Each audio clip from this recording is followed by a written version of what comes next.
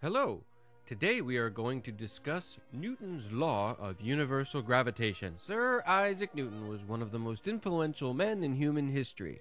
He was born in January of 1643, died at the ripe old age of 84 in 1727, and was confounded by bullies his whole life.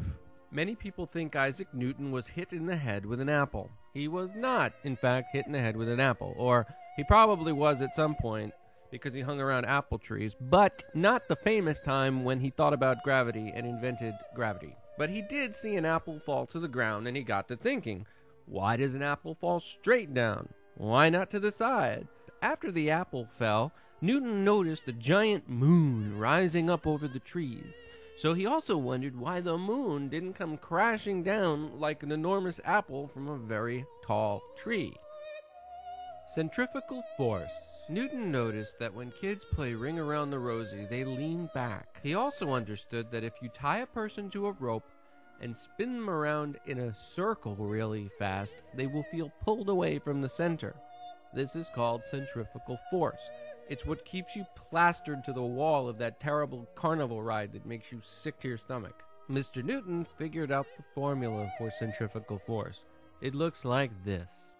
If we continue with Newton's suspicious person on a rope example, then M, mass, stands for the size of the person being swung, D, distance, stands for the length of the rope, and T, time, stands for how long it takes to do one revolution. So, if you have a large person or object swinging around by a long rope very quickly, you'll have a much greater centrifugal force than a small person on a short rope swinging around slowly. Next, we have the inverse square law. Now this law, there's a little bit of a contention because some guy named Hooke said that he thought it up, but Newton said he thought it up first, but just didn't show it to anybody. So, you can make up your own mind. But the inverse square law goes like this. It states, the Earth's gravitational pull weakens the farther away an object moves from Earth, and it weakens with the square of the distance. So this means that an apple 2 times as far away from Earth would feel 1/4 the pull, and an apple 3 times away would feel 1/9 the pull. And now we're at the big show.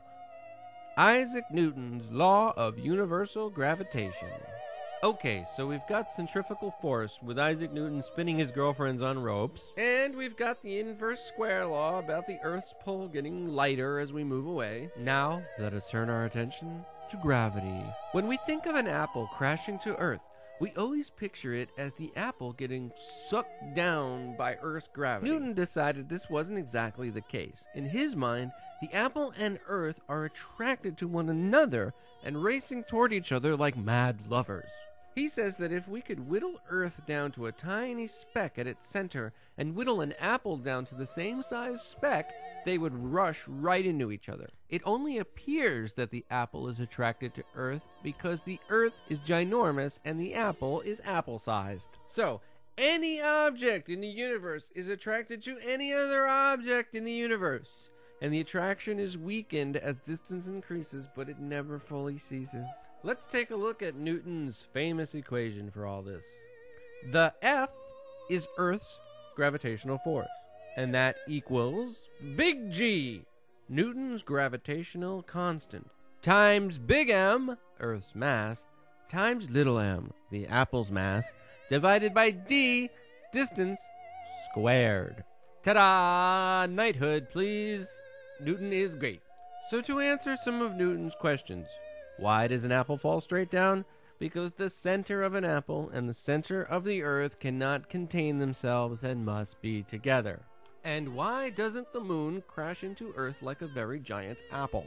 It's because of a delicate tug of war between the Earth's gravitational pull and the moon's centrifugal force. The moon cannot move out of its orbit. Imagine an invisible rope from the moon to the Earth, chaining her in place. She can't spin off into the heavens because the Earth keeps pulling her back, but she can't crash into Earth because of her own centrifugal force. Now, you may look at the equation and say, how can something so immensely important as gravity be summed up so simply? I'll tell you, it can't. This is all a bit misleading.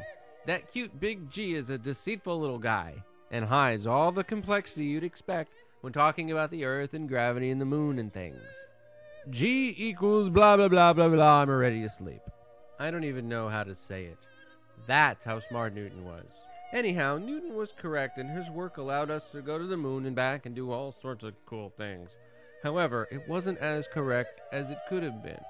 Albert Einstein was able to fill in the holes, though, with his theory of relativity and all that mystical weirdo stuff that kind of freaks me out.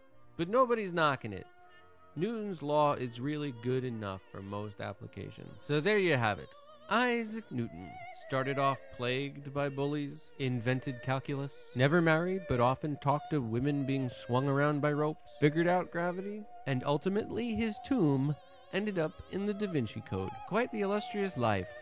And we thank you, Sir Isaac, and we thank you, dear viewer, for spending some time with us and learning about all the things we just learned about.